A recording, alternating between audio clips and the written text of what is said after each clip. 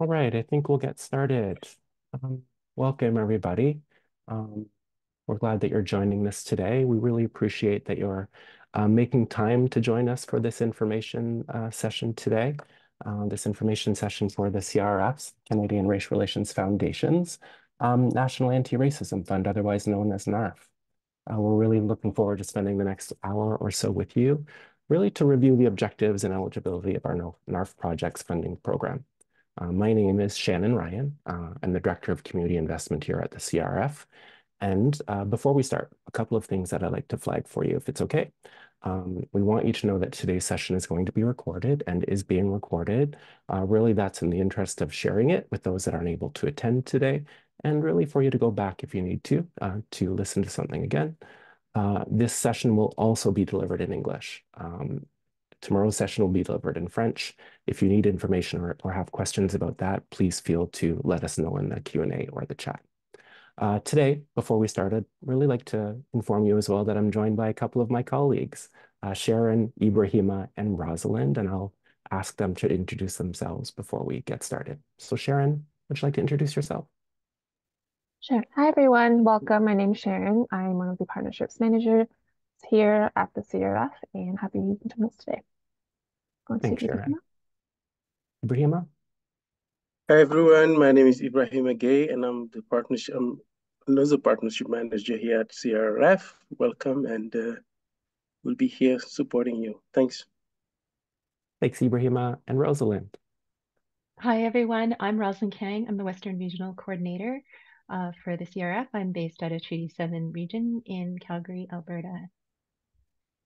Thanks, Rosalind. And thanks, teammates. But before we get started today, I would also, of course, like to start with a land acknowledgement, which is very much the practice of the CRF. And of course, I would like to, first acknowledge that the land that I'm speaking to you from is on the traditional territory of many nations, including the Mississaugas of the Credit, the Anishinaabeg, the Chippewa, the Haudenosaunee, and the Wendat peoples. And these lands, as we all know, are home to many diverse First Nation, Inuit, and Métis people. I also acknowledge that Toronto, where I live, and where the Toronto offices of the CRF are located, are covered by Treaty 13 with the Mississaugas of the Credit, and also the Williams Treaty, signed with the Mississaugas and Chippewa bands as well. As we know, today the lands that we share are home to many diverse and distinct First Nation, Métis, and Inuit people. And of course, we acknowledge them as the traditional caretakers of these lands and acknowledge the many, many distinct groups of First Nation peoples, each with their own language and custom and territories that live on this land. From the Heshquiet on the west coast to the Beothuk on the east, the Hatla'Deche in the north, the Algonquin, the Anishinaabe, the Anishinaabe, the Potawatomi, the Huron-Wendat, the Haudenosaunee, and their many nations, and so many others that have called these lands home for tens of thousands of years. At the CRF, we of course respect and affirm the inherent and treaty rights of all Indigenous people, and we're ultimately committed to working alongside Indigenous nations and Indigenous people and Indigenous communities to combat racism, to combat anti-Indigenous racism, and to mobilize action on what is a very long path towards both truth-telling and towards active reconciliation. We also, of course, want to acknowledge both the Indigenous caretakers of these lands, but also acknowledge the Indigenous elders and knowledge carriers and Indigenous leaders who are perhaps on this call today, but the ones that we work with at the CRF as well. And they are vital to our success as an organization. And we're very grateful to be walking this journey with them and to be living and working on these lands. So with that said, I have the real pleasure, as always, of introducing our Executive Director, Mohammed Hashim, who will share a few opening words and welcome you all to the meeting. So Mohammed, over to you. Thank you, Shannon, and thank you for starting us off in the right way. Before I begin, I just wanted to, I wanted to just acknowledge that obviously there are things that are happening in this world that are creating tremendous pain for many within Canada. There are Palestinians, there are Muslims, there are Jewish neighbors who are going through severe pain and difficulty, both by what they're seeing over there, but also by the rise of anti-Semitism, Islamophobia, and anti-Palestinian racism. And we want to make sure that, we are not just in support of all these communities, but we want to make sure that this is something that we are working towards and are committed to address as well. It's a difficult time for many people. I know there's a lot of pain out there, so I would start by acknowledging that exists and that recognizing that to be true. The CRF, through their National Anti-Racism Fund, invests millions of dollars into communities. This is our largest investment, and we know that the conversations that these projects will evoke will change the way we not only see the relationships that we have amongst each other, but to the policies that are created, to the laws that are created, and to actual change. I'm really sick and tired of thoughts and prayers. I want to see policy change. And I think many of us who are working and have worked in this environment for a long time want to see more of that.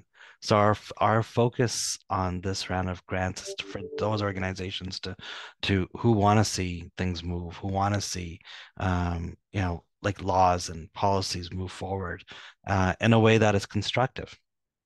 And we really appreciate everybody who's attended here, who wants to see how they can contribute to this vaster conversation and this commitment. But we also want to see how this conversation inspires people. I've been across this country and I've met recipients of our grants, and I can see how some of them have used the support that we've been able to provide in ways that have created intense amount of leadership and inspiration, where they're doing real work to be able to build new relationships. And I'll give you an example. There's in Winnipeg, we help support the Spirit of Reconciliation, which was an organization that brought together residential school survivors as well as Catholic Church members, and they sat through 4 or 5 days each on their own first and then together to hear and understand how they see each other, they see themselves towards themselves, they see each other, and then how do they both, when they come back to each other, see each other in a new way. And it's having tremendous impact in terms of how they are now cultivating a different conversation. We've seen youth groups who are inspiring youth by the dozens and sometimes hundreds to be able to do and lift new voices and new opportunities, and to have them imagine themselves in different ways and different places. So we're hoping for all of that out of this round as well. And we just want to say thank you. I just want to say thank you for the work that you're doing. It's an extremely competitive grant, and I know that that's going to create disappointment, but it's not that we don't think that like what you're doing is not what we're hoping to support. It is, all of the work that you're doing is something that we were hoping to support, but we're also limited by just the way, like the pockets that we had. Last time we had about 600 applications worth over $60 million to in applications, and we were able to disperse around 2.5 to 3. So it's a super competitive environment, but it's something that I always want to make sure that you know that we deeply value all of the work that you're doing across this country. And before we jump into the details of what the grant will be, I just wanted to welcome our Minister Kamal Khera, who's the Minister of Diversity, Inclusion, and Persons with Disabilities, to share a few words. Well, hello everyone. Bonjour tout le monde. First and foremost, I want to thank the Canadian Race Relations Foundation for inviting me to participate in today's information session. Since 1997, the Canadian Race Relations Foundation has been on a mission to advance public policy on anti-racism through partnership, engagement, promoting awareness, and of course, mobilization. One of the main ways they've been doing this is through programs like the National Anti-Racism Fund, which aims to support organizations that combat racism, foster dialogue, and build a more inclusive and an anti-racist society. Launched in 2022, the National Anti-Racism Fund has helped build a national framework for the fight against racism in Canadian society. It supports hundreds of racialized communities, religious minority groups, and Indigenous peoples as they carry out their own work to combat racism and create opportunities for meaningful dialogue with the broader public. Over the past 2 years, the Canadian Race Relations Foundation has distributed over $4.6 million to enable the powerful work of over 230 organizations. Over the next year, the National Anti-Racism Fund project stream will provide approximately $4 million in grant funding for projects right across Canada. So if you're planning an innovative project to take place between March 2024 and March 2025, you should apply. The project's portal will open until 11:59 p.m. on January 8th, 2024. I want to take a moment to thank everyone at the Canadian Race Relations Foundation for their leadership in designing and implementing this program. And thank you to all those that are going to be applying for this work. Together, we're building a more inclusive, resilient Canada. Thank you. Merci. Thank you. Oh, they put the thing on there too. Thank you, Minister Kara, for the remarks. I wanted to also just make sure we thank our Director of Community Investment, Shannon, Sharon, and Ibrahima, who are partners, partnership managers, Abiola, who also works in the department, and all our regional staff from Rosalind, Kevin, Zara, and the program staff, Oswa, and Nargis and Ohana and Saveka for all the excellent work that they've done working with you. And I'll kick it over back to Shannon. Thanks so much, Mohammed. And thank you too for opening us in a good way. And thank you for your excellent work as well and your leadership. We really appreciate you a lot. And again, thanks for joining us. So, folks, we have about an hour together today to get through a fair amount of information. I can see that there are questions already come into the chat, which is great, into the Q&A, I should say. And we'll get to as many of those as we can today. But really, today's session is for prospective NARF grantees. Really, we want to review with you our program guidelines and objectives, really in the interest of supporting you to learn more about the requirements of NARF projects funding, right? We really want to ultimately deepen our understanding of our funding requirements to support the submission of strong applications that meet our funding criteria. We'll be covering a lot today, including the purpose of NARF, which Mohammed has already spoken to a little bit, as has the minister, some of our themes and objectives and expected results. We'll talk about funding details and eligibility, our application processes, and really the types of support that our team can offer you moving forward. And then after we've gotten through a presentation, which will take about 30 minutes, we'll move on to a Q&A session. We'll, of course, ask you, given that we've got about 300, I think about 300 people on this call right now, we'll be asking folks to submit questions in the Q&A box. The box is found at the bottom of your screen, and we'll be sorting through these questions throughout the session. We'll get to as many of them as we can in our last 30 minutes together. But again, given that there are several hundred of us here today, we might not get to everything. Some questions we'll answer live, and many we will answer in the Q&A box.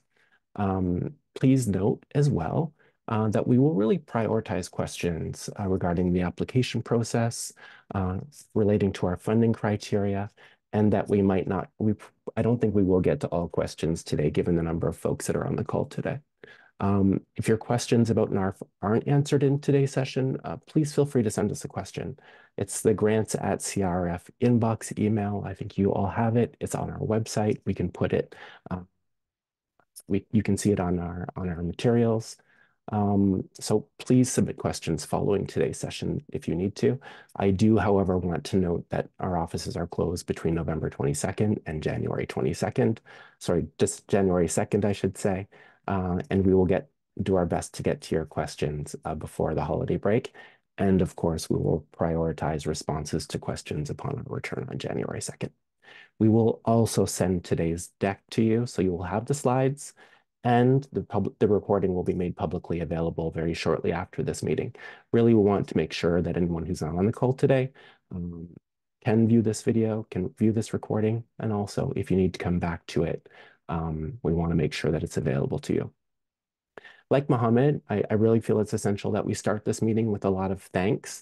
I think thanks to all of you for attending, but I specifically want to call out my amazing colleagues at the CRRF, Sharon and Ibrahima, Abiola and Viola from the community investment team, and our amazing colleagues from both the programs team and the communications team. We really appreciate their support, and collectively, we're all looking forward to telling you a little bit more about NARF today. So we'll move on to the next slide, please. So we really want to talk a little bit about the purpose of NARF, about the CRRF first, I should say. And really, we're here as an organization to ultimately, strengthen the social fabric of Canadian society. We want to create conversations about racism and anti-racism. We want to enable communities and convene communities, including groups and organizations, to do the work through our grants and services and our network of public and research and community partners. We're really here to support organizations and communities to really center conversation and dialogue about the realities of racism, racialization, et cetera, in Canada. For those of you who don't know us well, we're a Crown Corporation. Really, we're ultimately committed to supporting organizations like yours, community and grassroots organizations across the country who really have a mission to root out racism and discrimination through outreach and education programming and services, programming that you all deliver. We also, of course, work in the policy realm and are very interested in advancing policy that results in some of the changes that Mohammed spoke to earlier in terms of systemic barriers that racialized and religious minority Canadians experience. We were created by the Government of Canada back in 1996 as a Crown Corporation as part of the Japanese-Canadian Redress Agreement that really affirmed, and it's our job really to affirm the principles of justice and equality for all in Canada. And one of the ways that the CRRF does this work, and Mohammed spoke to this as well, is through our National Anti-Racism Fund, which really supports our commitment to building a national framework to fight racism in Canadian society, really ultimately by strengthening the capacity of our communities to do this work. And these communities include organizations like yours, religious minority communities, and of course, Indigenous communities across the country, really in the interest of actively combating racism and creating hopefully opportunities for meaningful dialogue and learning and sharing with the broader public. Next slide, please. So I guess a couple of things I would say about the NARF program. One moment, apologies. One thing I should say before I jump into kind of the objectives of the program is that, as Mohammed said earlier, we offer a significant amount of funding through NARF over the past couple of years. We've supported about 230 organizations, again, organizations like yours, to do this work, contributing essentially $4.5 million through this fund. We will do this again in the coming years. So this year, in fiscal year 23-24, by March 31st, we will have contributed an additional $3 million in NARF funding, $1 million for events and youth, which is also open for applications right now, and $2 million for projects funding, which is what we're talking about today. We're going to do the exact same thing next year. So next year, early in the fiscal, we will be announcing, again, opportunities for funding at the same levels, $2 million for projects and an additional $1 million for events and youth initiatives. So please watch out for news about those. I will say, and Mohammed referenced this at the beginning, that the demand for NARF project funding is actually quite significant, very substantial. Over the past couple of years, we've received about $60 million in funding requests and have allocated or invested about $3 million in projects. So this tells us and tells you that, again, demand is very high and that we're only able, unfortunately, to fund only a fraction of the applications that we receive. So we ask that you keep that in mind as you're thinking about engaging with this project. In terms of what NARF is trying to do, we're seeking applications from you that really kind of ultimately align and or meet one of our key themes and objectives. These are in no order, by the way. None of these have priority over the other. You can work to one or all of them if you'd like in your project application. And really, there are 4 objectives that we're trying to accomplish through NARF. And these are real objectives and essential and important themes given the world that we all work in these days. Really, first, we want NARF to really start to work to address the systemic and structural barriers that racialized Canadians experience. Really, we want to see projects that support the reduction of barriers to inclusion. And how do we do this? We want to see projects that address systemic racism in a range of institutional spaces, including the education system, the healthcare system, the justice system, public services, employment, public life, and beyond. We want to root out racism where it lives. And we all know that racism exists in many of the systems that we all engage in. We also want to invest in research and education. Really, we want to ensure that as a community of folks working to address racism in Canada, that we have access and availability to data and evidence that tells us the story of racism, racialization in Canada, really in the interest, again, of reducing and eliminating some of those structural barriers that I've talked about. Really through research and education, where we're looking to gather community insight on race relations in Canada. We're looking for folks who are most implicated in this work to tell the story on behalf of their communities. We also want to increase public awareness and really ensuring that conversations about race, racism, and racialization are top of mind for many Canadians. I think for a lot of Canadians, it is not top of mind. So we want to increase public awareness. And of course, we want to increase awareness, but to what objective? We want that awareness ultimately to inform the framing and reframing of public policy, really again through highlighting some of the institutional and systemic barriers that many Canadians experience. And then finally, we want to create cross-cultural opportunities for a discussion and dialogue between racialized communities and among racialized communities, really ultimately building awareness through these collaborations. We want to center spaces for communities to come together to have some of these challenging conversations and to determine and develop responses and solutions on their own terms, in their own words. So next slide, please. We're also looking for applications to achieve some of these expected results. And again, like with the themes and objectives slide, we're asking you to at least do one of them, or it could be more in terms of achieving these results. And these are, again, in no particular order, but they include, again, we want to make sure that our projects are increasing public awareness, really highlighting issues related to policy, especially in relation to some of these race relations, anti-racism, anti-hate, nationally, locally, or regionally. We also want to increase public awareness and knowledge of Canada's always changing cultural diversity, ensuring that everyone who lives on these lands has an understanding of who exactly lives on these lands and the diversity of those communities that live on these lands.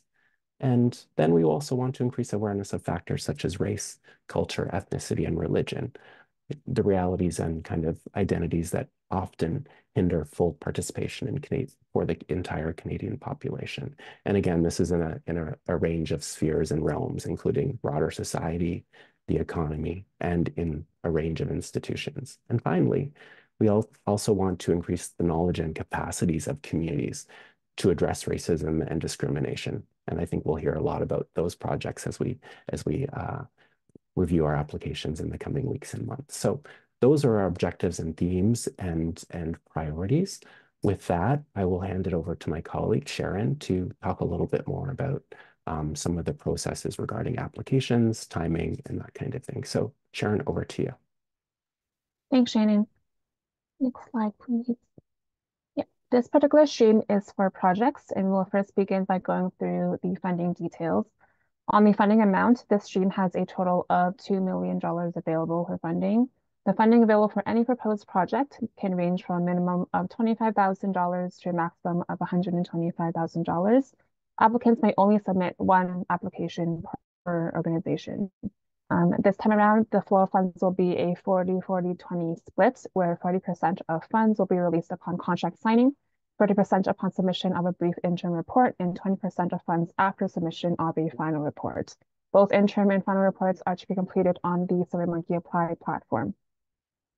Applications for initiatives currently receiving funding through either the CSMARI program or the ARAP program administered by the Department of Canadian Heritage will only be considered if the application is to extend or expand an existing initiative. Next slide, please. Next is on eligibility. So NARF projects funding is open to Canadian registered charities as recognized by the CRA and Canadian nonprofit organizations and associations, First Nations, Inuit, and Métis organizations, Canadian non-federal public institutions such as municipalities, boards of education, schools, colleges, and universities, and labor organizations.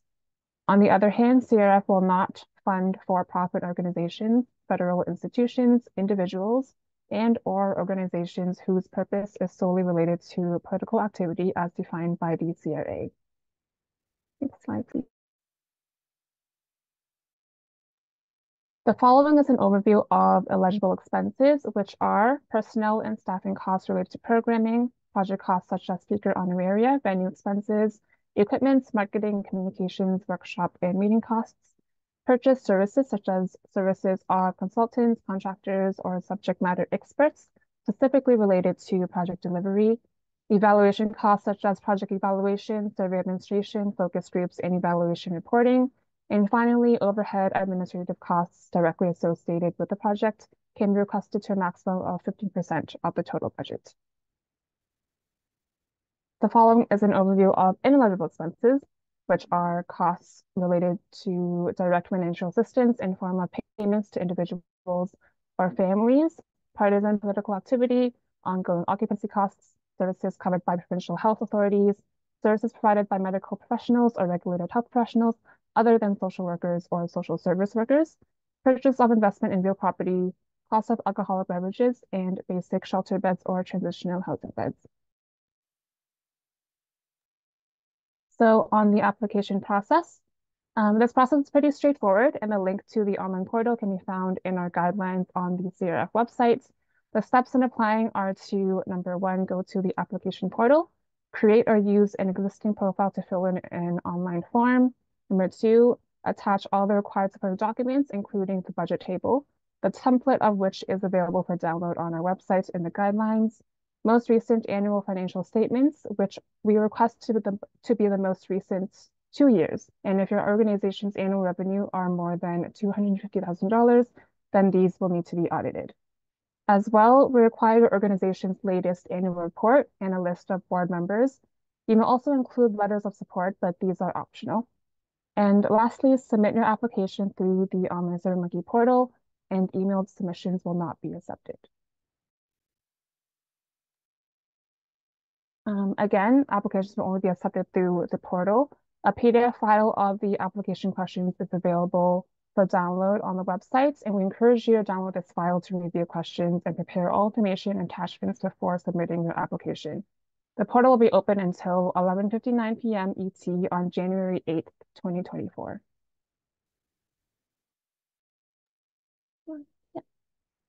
Applications must include a detailed schedule with a completion date no later than March 31st, 2025, with a final report to be submitted by May 31st, 2025. An important thing to note here is that based on our experience with the previous project stream, some issues have come up regarding account recovery because the individual submitting the application is no longer with the organization, resulting in the organization not being able to access the reporting forms at project end. So because both interim and final reports will be submitted through the SurveyMonkey platform with the same login information as the initial application, we encourage whoever is applying to share this login with a colleague or project team in case of turnover or the unforeseeable future. And decisions will be made, Previous slide, please. Yeah. Decisions will be made 8 to 10 weeks after the submission deadline by CRRF's board granting subcommittee and supported by the CRRF staff granting team. And all decisions are final, and there is no appeal process through the funding program. Next slide, please. The following criteria will be used to evaluate all eligible applications. These are alignment with program themes and objectives, achievement of one or more of the expected results, which were in the previous slide, demonstration of the experience, human and financial resources, governance structure, and capacity to successfully carry out the project based on past experience, demonstration of need within their community and how it will be addressed, having the required resources to successfully deliver the project on time and on budget. Project activities are clearly described and linked to goals. Project is designed to effectively reach its target audience, beneficiaries, and participants. Proposed budget is detailed, reasonable, balanced, and takes into consideration the efficient and effective use of funds and must indicate if the project can continue even if CRF is only able to allocate partial funding. So on this point, there is a question in the application form that will ask if your proposed project is open to partial funding, and you can indicate this there. And lastly, the applicant agrees to fulfill the CRRF recognition requirements. We also want to quickly note here that we receive way more applications, as Shannon and Mohammed have alluded to, than the funds that we give out. And again, to illustrate our previous project streams, maximum available funding was 3.1 million, but received 59 million in funding requests. And this is to say that NARF funding is, again, highly competitive. And based on the number of applications we received this round, we will only be able to fund a fraction of them. But we also want to remind you that there will be new opportunities for NARF projects funding announced in the new year, and we'll fund projects at a similar level. Next, on the evaluation process, recognition requirements. All successful applicants must acknowledge the financial support received from the CRRF through NARF in all communications, materials, and promotional activities. The next slide, thank you. So following the CRRF branding guide, the public acknowledgement of text should state the following, which is the title of your project was made possible through the financial support of the Canadian Race Relations Foundation's National Anti-Racism Fund. And in addition to this, applicants will also be asked to provide a recognition plan in the application form. Next slide, please. I would now like to take some time to introduce CRRF's regional coordinators and program manager on the screen here. Some of them are also in the room with us today. So from left to right, Najez is our programs manager based in Quebec. Kevin is our regional coordinator for Atlantic Canada. Rosalind is our regional coordinator for Western Canada, who you met earlier. And Zara is our regional coordinator for British Columbia, Yukon, and the Northwest Territories. So regional coordinators also share oversight of projects in Ontario, and these wonderful individuals will be in charge of monitoring successful applicants for the region. Next slide, please. For general questions and important links, we have our grants email linked to our guidelines, as well as our FAQ, which is also in the guidelines webpage. And now we'll move on to the Q&A portion of the session. And again, we would like to note that we will prioritize questions regarding the application process, grant criteria, and that we may not get to all questions today, but that you can feel free to just submit any questions to our grants email inbox.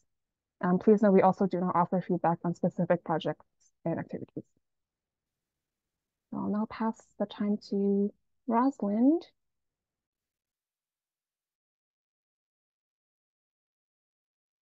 Rosalind, you're muted. Okay. Sorry. One of the questions I have here is where can we access the slide deck presentation after the information session? So the slide deck will be sent to all registrants and attendees of today's session after this session is over. How many grants will be given out in total?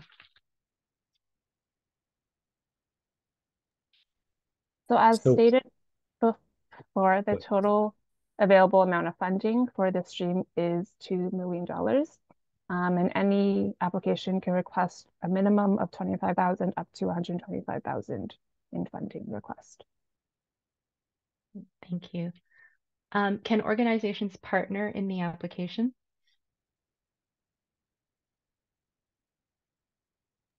There will need to be a lead applicant, but you can list them as a collaborating partner. There is a question for that in the application form.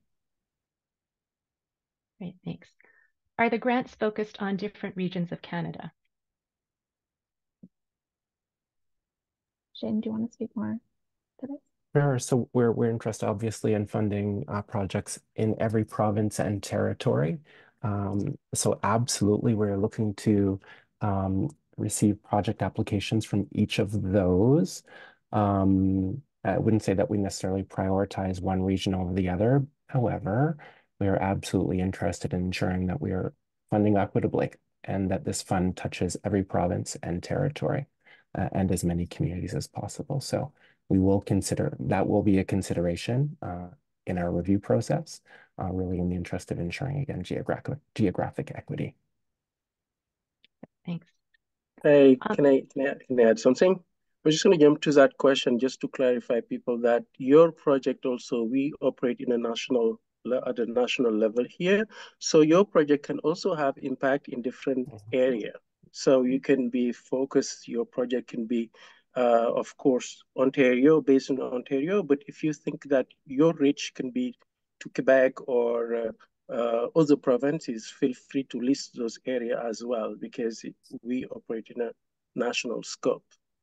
I just wanted to add that. Thank you, Ibrahima. Is the fund for only nonprofit organizations or can for-profit organizations apply? Yeah, we are not accepting applications from for-profit organizations. This is a funding specifically for charitable organizations and other institutions as described in our eligibility requirements. Can the funding be used to expand a pilot project funded initially through a provincial grant? I think I touched on this a bit earlier, but projects that do receive funding from CSMARI or ARAP programming from Canadian Heritage, and they can apply if it's to extend an existing initiative.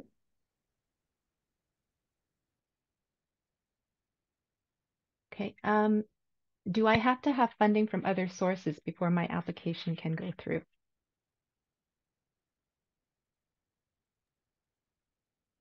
Can I take this one? Oh, sure, No, go you ahead. don't. Yes. So no, you don't have to have funding, other funding. You don't have to list it. But as Sharon mentioned that if you're open to selecting partial funding, we expect you to have the resources, those extra resources to be able to implement the project from start to finish, including the funding with the amount of funding we're going to give you.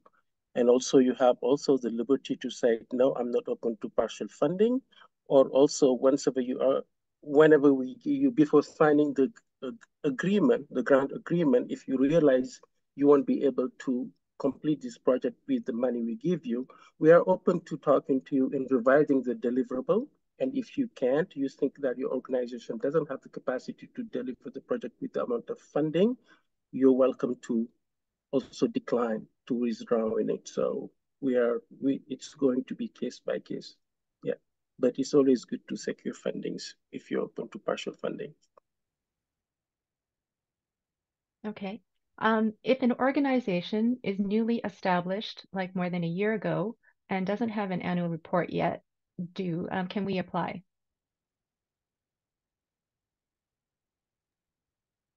Yes, you can apply. I mean, it is a competitive process, and an organization, what's financial statement does for you is help us assess your financial capacity and delivering and managing the funding.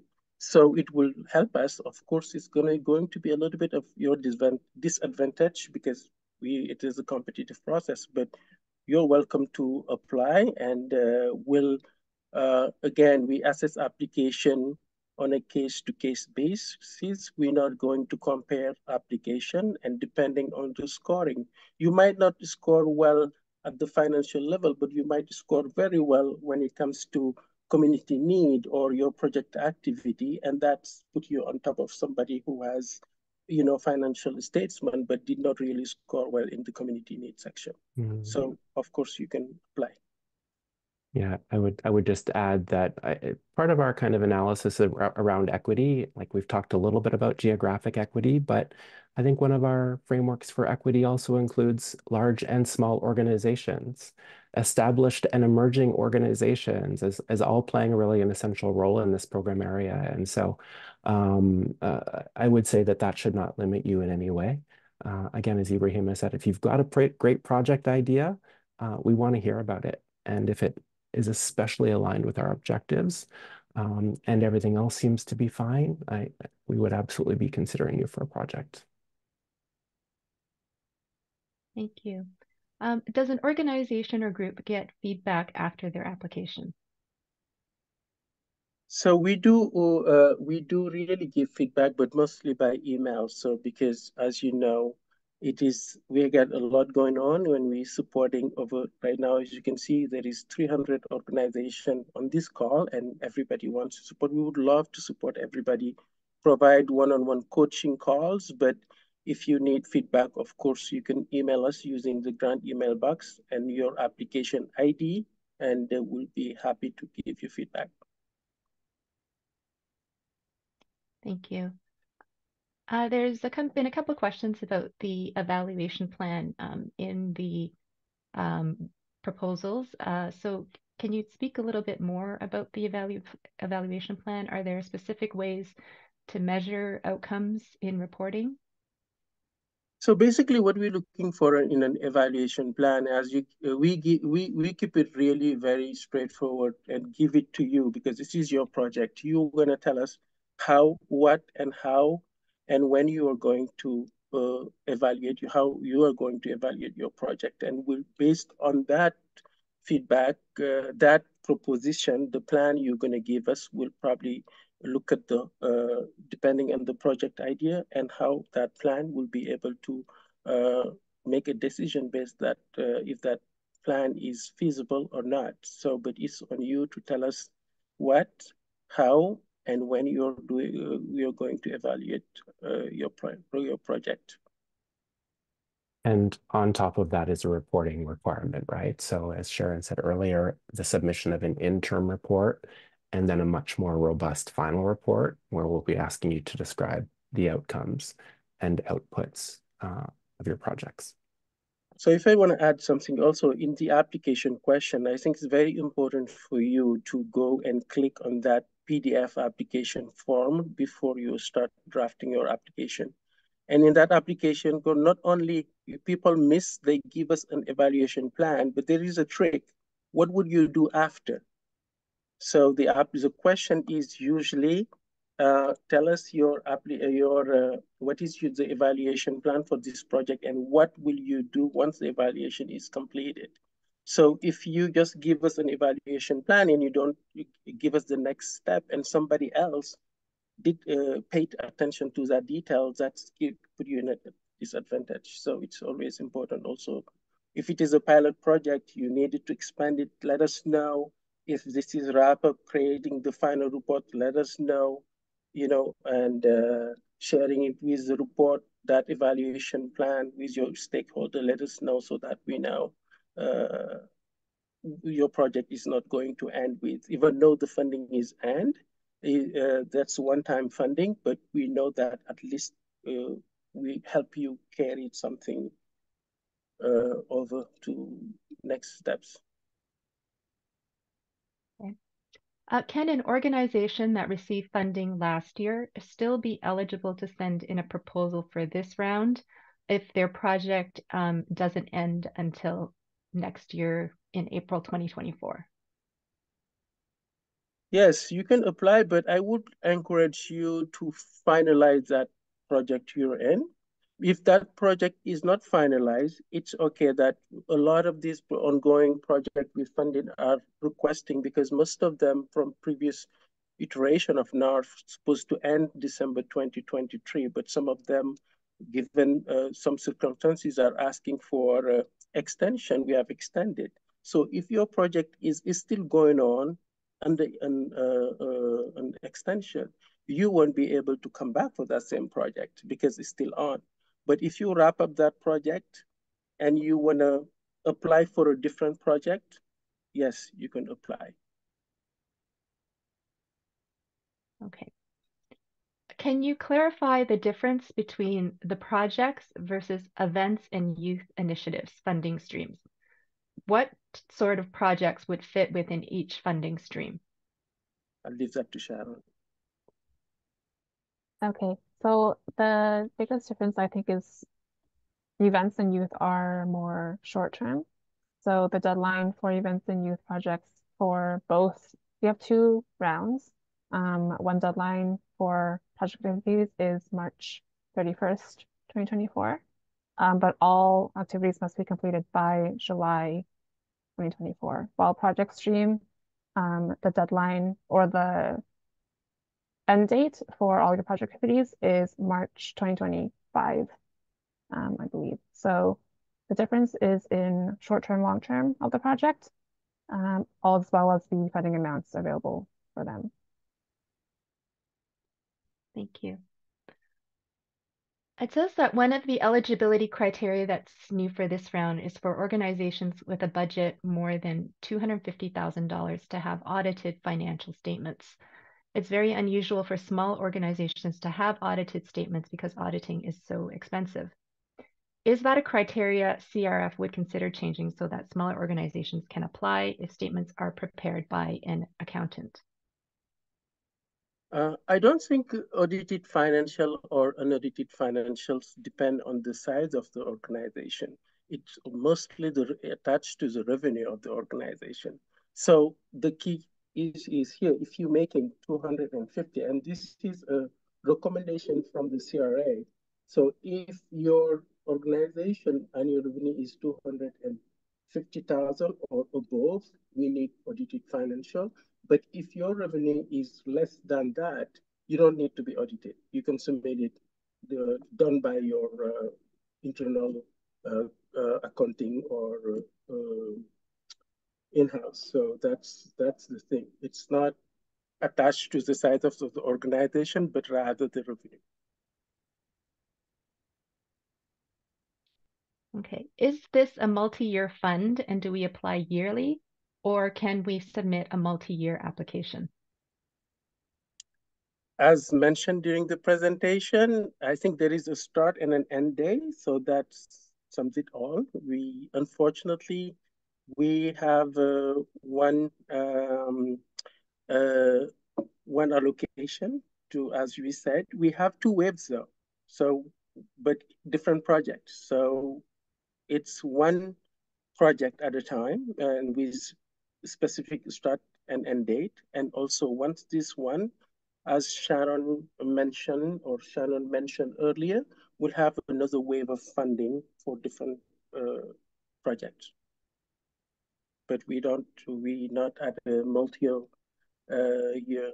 funding yet. Okay. If I am an independent researcher in a publicly funded university doing research and work directly relevant to this funding, am I eligible to apply? So as I think it was very clear that individuals are not eligible to apply. However, if that university is open to applying to implement your research, I think it's important you have that conversation with your leadership at your university, saying that if they're interested in applying for funding, because we do not assess individual, we assess organization. So that's why, as you can see, we're asking a board, how many, the list of your board members of the organization. We're asking for financial statement. We're asking for, we go to website, so to check who's in the team leading this project, but we do not, unfortunately, individual project will not be eligible. So Okay. When we explain costs, do you need quotes for services we would be purchasing? Do we have to include quotes? And if so, is one quote enough, or do you need multiple quotes? No, we're not requiring, we do not require code at this stage, but it will be nice to keep them. And once you get funding, what we do not at this stage, but once you get the funding, I think it would be important to keep your receipt or your codes, depending what you put what you put on your budget item, so that in the final reporting, I think you will have to. We may ask for the receipt or codes. So, but at this stage, we do not require codes. Thank you. Let me Are we just, able to? Oh, can I yeah, just go ahead. add, so that I just want to flag that as that being a slightly unusual circumstance where we would ask for that level of financial reporting with the final report. That is not kind of our standard practice to ask organizations to submit receipts or quotes. But again, as Ibrahim has said, there may be circumstances where we would do that, but is not typically the case. Are we able to submit an application to the project stream for the January 8th deadline and then submit to the events and youth initiatives later in 2024? Yes. Yeah, I think so, yeah. Okay. Are First Nation band councils required to submit annual financial statements for the last 2 years to apply for funding? This could be an overwhelming undertaking, as First Nation band councils are responsible for administering healthcare, education, housing, and other programs and services. I would say that we would require some kind of financial reporting at the very least. And so that might be a question that we might want to ask or answer with the organization specifically. So if they have a question about that kind of eligibility, they can reach out to us at the Grants Inbox and we can discuss it. But at the very least, if it's not an audited statement, we would require some kind of annual financial reporting for sure. For organizations receiving CS MARI or ARAP already, can they, does it have to be an extension of the existing project with CS MARI or ARAP? Or can they apply separately from that?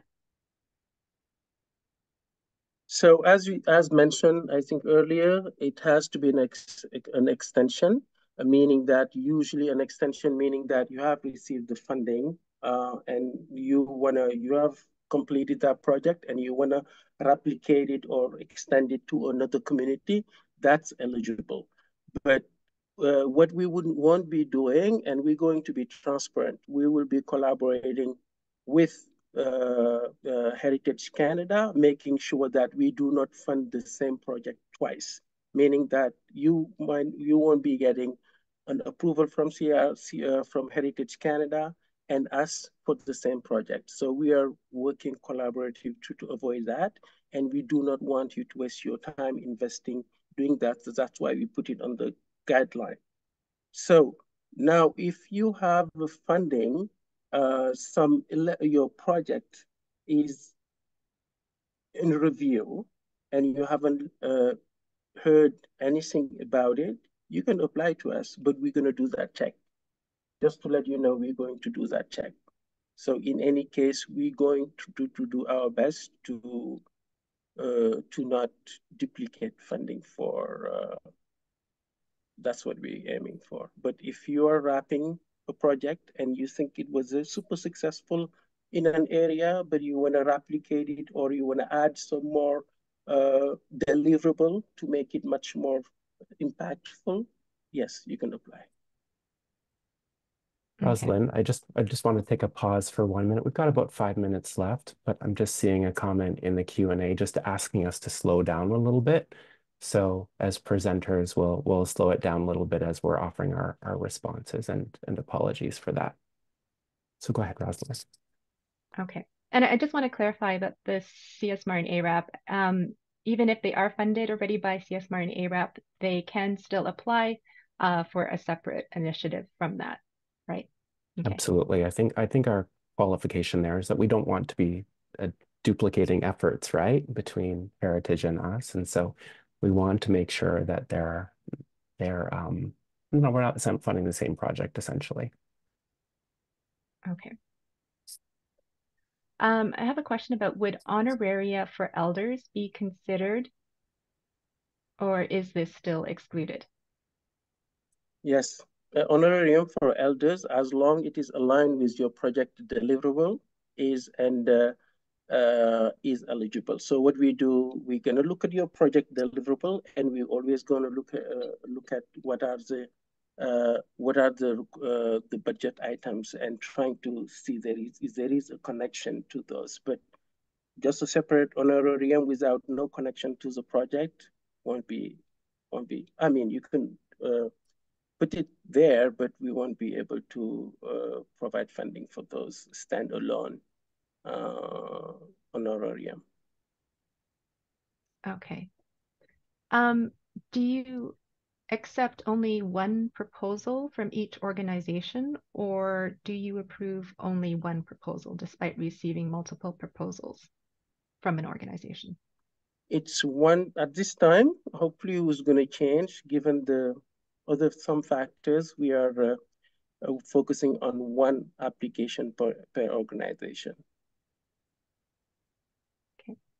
That said, so organizations can apply for events and youth twice. They can apply for projects once. But again, I would urge folks to consider that against our conversation earlier about us being able to only fund a fraction of the projects that we receive applications for. So use your time wisely and strategically for sure. And as is always the case, we're looking to spread the wealth across organizations and across communities. Do projects need to be new, or can they be ongoing? Yes, new projects are eligible. Ongoing meaning, I mean, if it is a project that's finished and you need it to be replicated or to be extended to a different community or a new aspect to it,